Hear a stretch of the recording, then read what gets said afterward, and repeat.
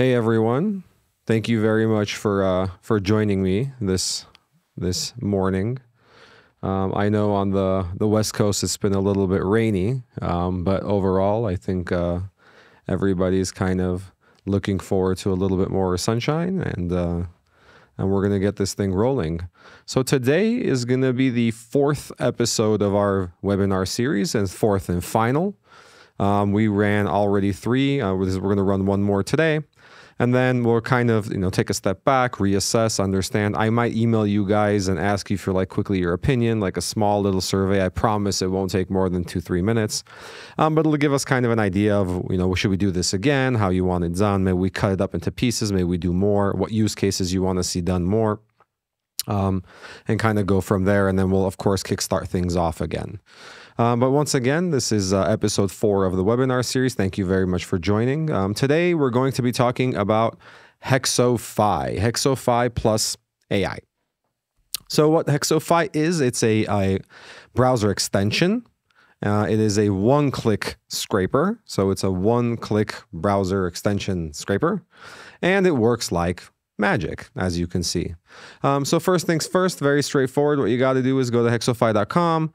Here you'll already see it. If you have Chrome, click on that. If you have Firefox, click on that, and just add the extension to your browser.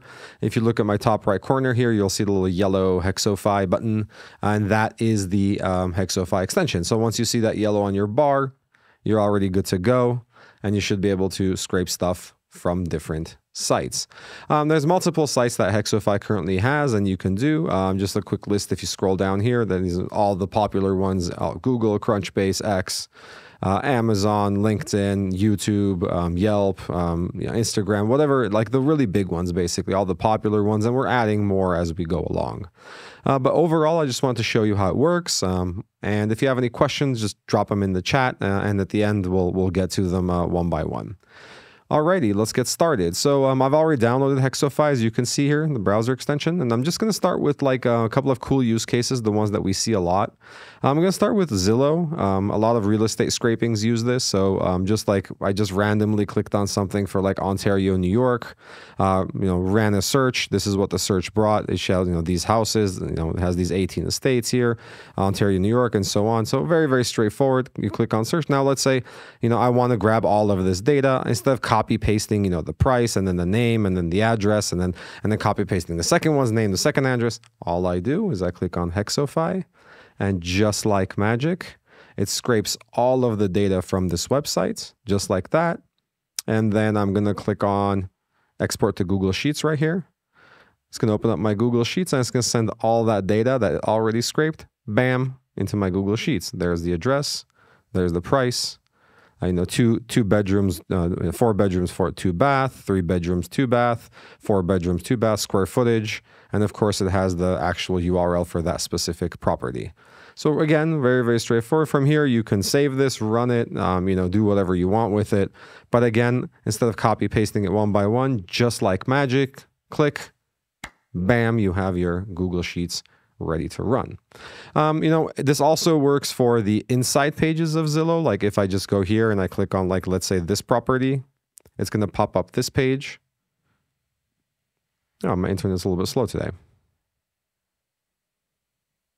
So it's going to pop up the actual inside of the page. And again, from here, there's a little bit more, like the little description here, just listed open Saturday, February, blah, blah, blah. So if I want to grab, data from this page, I just click on that just like this, click on Hexofy. And once again, just like magic, it's going to grab everything you see on the screen. I'm just going to open that up so you can see it. URL, price, facilities. There's the address. That's the image. And those are the details. Just listed open Saturday. I'm going to scroll down here so you can see it. Just listed open Saturday. And of course, the agent info. In this case, it's going to be Howard Hanna, phone number, and so on. So again, one-click scrape, boom, and you're done. Now, this is really cool in itself already. But on top of this, we also have a very awesome thing, which is the AI integration. So for example, if this is what you're seeing on your screen, all of these pages, I'm going to click on Hexofy here. once again, it's going to grab all of that data that we're seeing on the screen. And then here, instead of just grabbing, capture data and clicking on Google Sheets, or you can download obviously the CSV or, save it to Google Sheets, you can click on this AI Assistant button. And this is really, really cool because what this does is basically it scrapes all of the data that you're seeing on your screen. It sends it to the AI, and then you can prompt the AI to do something for you. So for example, what is the average property price? Oop, misspelled property. And I'm just going to ask that question right there. The average property price among the listed properties is $228,422.22. Right? So again, it's feeding all of this data that's scraping into the AI, and then you can ask the AI any question you want about that data source, about that data set, and it'll answer your question straight up. And I'll show you how you can use this more and more as we go along. So that was sort of just an example from Zillow. I also wanted to do Amazon again. I just searched like iPhone 14 Pro Max phone case and just brought like a bunch of phone cases, right? And then again, I'm just going to click on this Hexofy button. Click on the Hexofy button. That's going to scrape all of the data that you see on the screen. My internet's really slow today for some reason. And something went wrong, of course.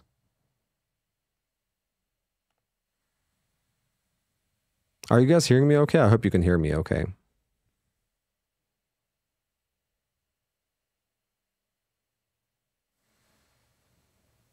Yeah, my internet's a little bit wonky.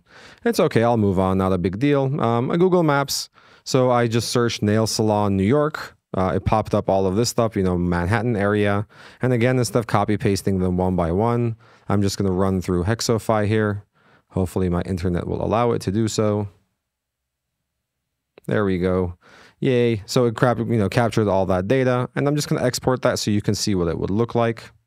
And again, it's just basically copy pasting all of those nail salon data into a sheet. The name, so Porch Light, Planta Queen, RA Sushi Bar. Oh, that was my previous scrape. I searched for sushi, the first one. Here's the second one.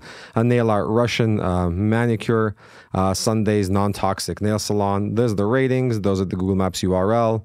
The address, open and close hours, and the website, if they have it. In this case, they didn't. Understandable, nail salons usually don't have websites.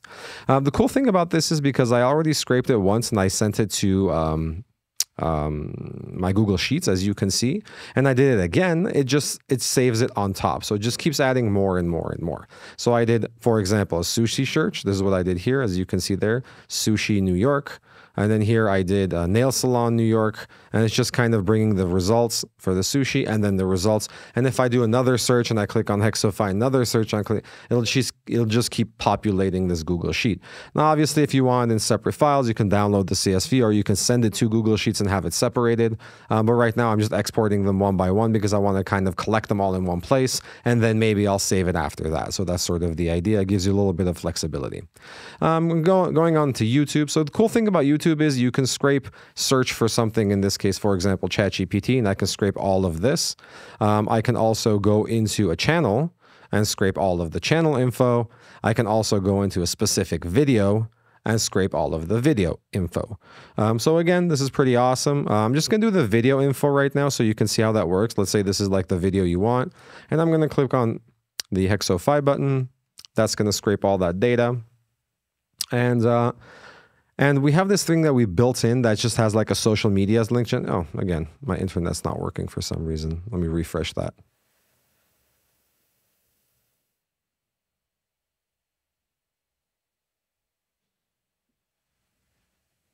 Yeah, the video is not even loading. I'm having internet issues today. It's okay, it happens. 21st century.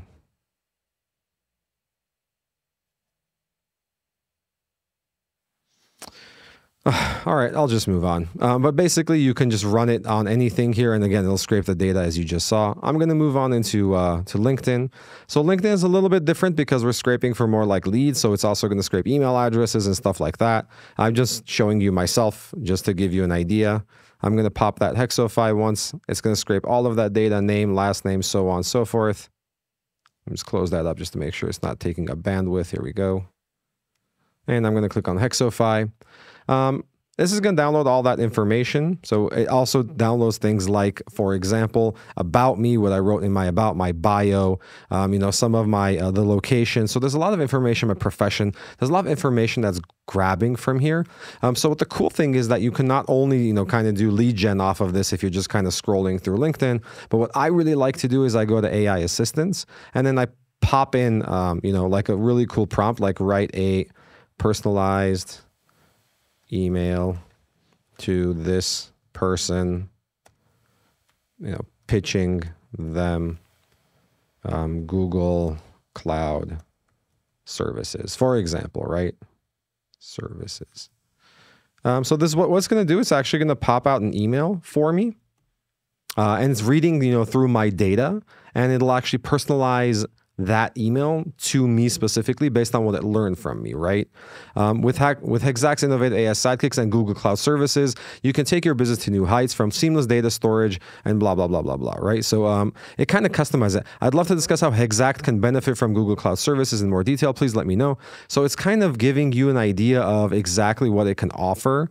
As Chief Business Development Officer at Hexact, you're undoubtedly aware of the importance of leveraging cutting-edge technologies to stay ahead of the competition. That's why I want to reach out to introduce you to Google Cloud Services. So again, it's kind of personalizing that email based on that LinkedIn data that it's pulling, that it's kind of downloading, that's parsing.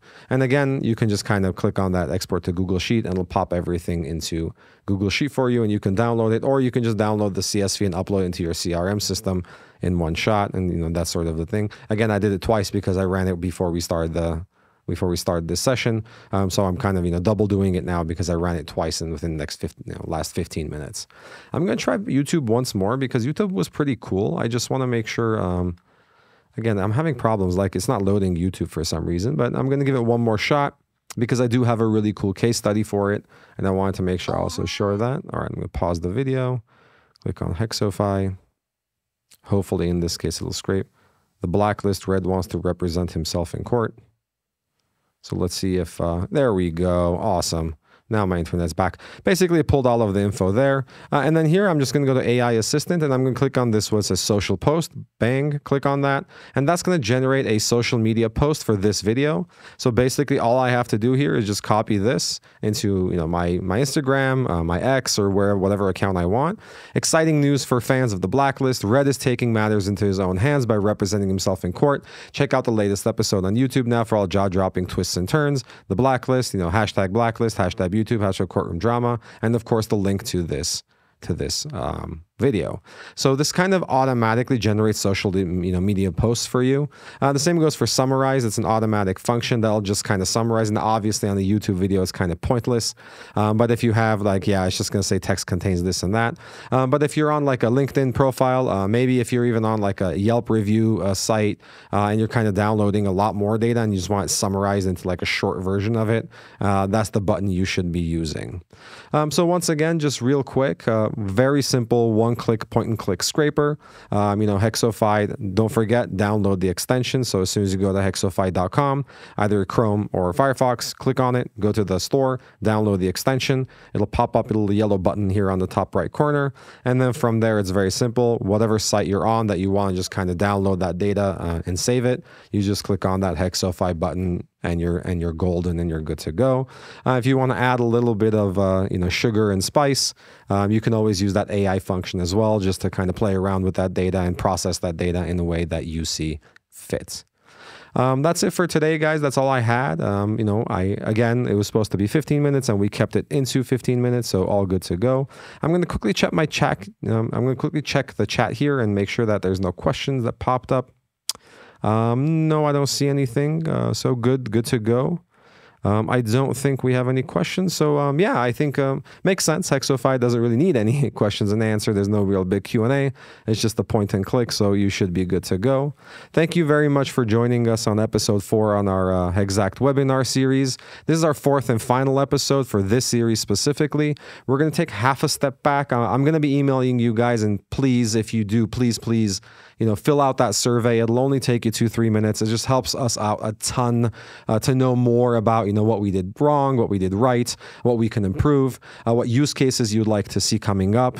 And of course, we'll take that into consideration and kind of use that as ammunition for the next series or the next webinar that we do. Thank you very much, guys, for joining. You guys have been awesome throughout all these 4 episodes, and I hope I see you guys soon.